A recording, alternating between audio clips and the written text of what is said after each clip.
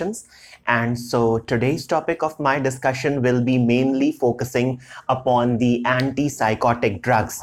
So students, beginning with the antipsychotic drugs, they have also been given another name, that is they are also called as neuroleptics, and they are also called by another name for them is atarectics.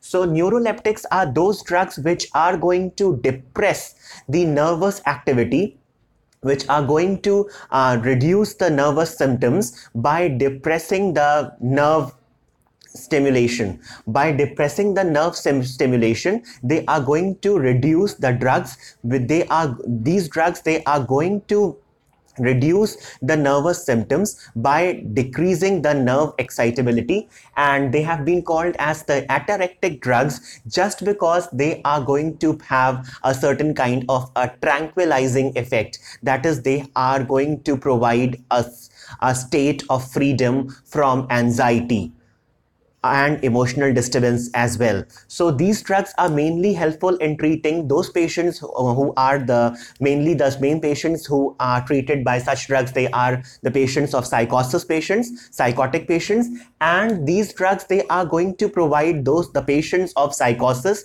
They are going to tranquilize them. They are going to provide them peace from mental and emotional disturbance, and they are going to provide them a state of freedom from an emotional disturbance or an anxiety. They are going to lessen or reduce the anxiety. So students, beginning with the anti-anxiety drugs, the antipsychotic drugs, the classification for these drugs becomes very difficult and cumbersome to remember during the exams, just because the classification, it becomes very difficult to write. So the mnemonic or the short trick what I have made over here is that the word, that is AB, alphabets A, capital A and capital B, and the third letters, that is TOP.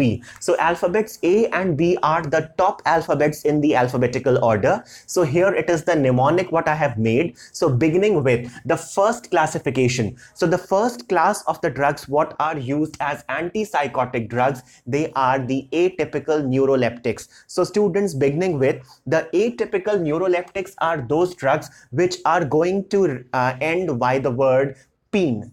That is, they are going to have a suffix. In some of the drugs of this class, they are going to end with the suffix apine. So beginning with the atypical neuroleptic comprises of the drugs, that is the clozapine, the olanzapine, and the risperidone. So the first A of the AB top, the mnemonic what I have made over here is alphabets A, B, top. So alphabets A and B are the top alphabets of the alphabetical series. So the first A I have covered, that is the first class of the drugs can be better remembered. That is, the first A is referring to the atypical neuroleptics. Moving on to the second class of the drugs, that is the second class of the drugs are the butyrophenones.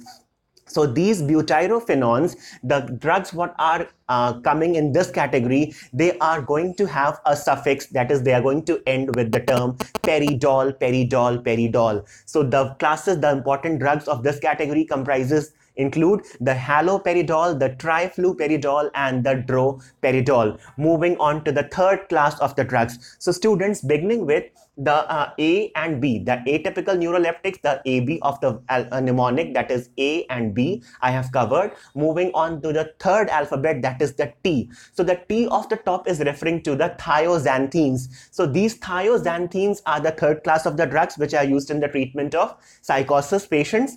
So thioxanthines comprises the two famous drugs, that is the thiothiazine and the flupenthiazole. So these are the two drugs what are used. Moving on to the O of the top. So the O of the top is referring to the other heterocyclic compounds. So other heterocyclic chemical compounds, they are referring to the reserpine and the loxapine. And moving on to the last P of the top, the last P of the top is referring to the phenothiazines. So under this category of the phenothiazines, we are going to have three classes of the drugs, beginning with the ones which are going to have an aliphatic side chain.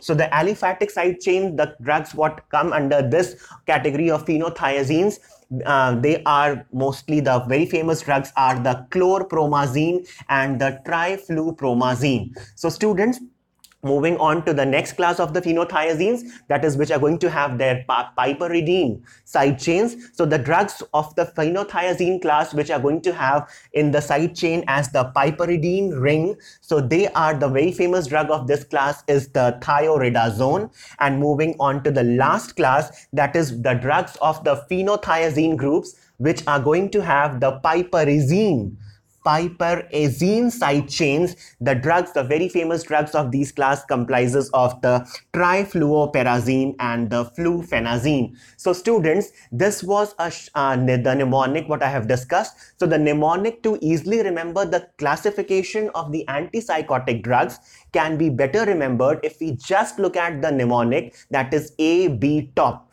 So A, B, top means the alphabets A and B are going to be the first top alphabets. They are the first topmost alphabets of the alphabetical series, and this mnemonic can be used to remember easily, can help us to remember easily the classification of the antipsychotic drugs during professional exams, and when it becomes very difficult to remember the classification of the antipsychotic drugs. So students, this was a short discussion about the antipsychotic drugs. Students, if you do like my channel, do like my video, give this video a thumbs up, and if you do have any queries or comments, don't forget to comment in the comment section.